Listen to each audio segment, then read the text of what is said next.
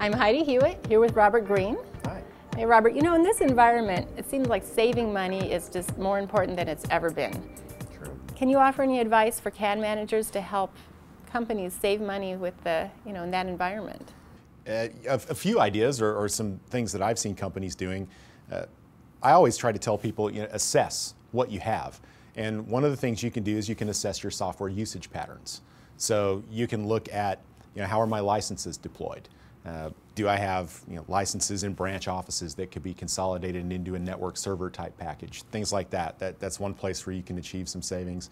And then another thing that you can do is just go around to the user base and simply ask them, what is causing rework? Where are your errors coming from?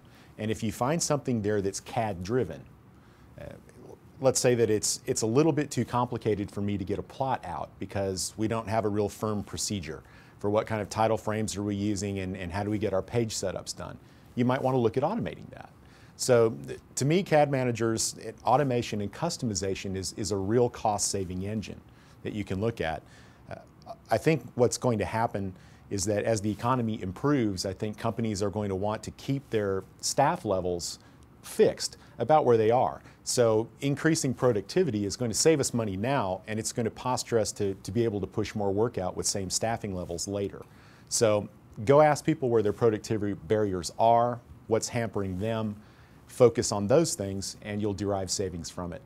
That's a good point, especially now while they've got the time to really invest in that future automation. And if your users aren't real forthcoming, because I've had this happen, what is it that's impacting your productivity? What can we do? And there's not a lot coming. Go to the project managers and say, where's the rework on your jobs? Because most people track that.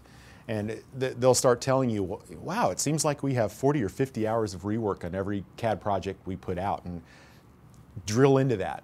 Do you have a feel for why that is?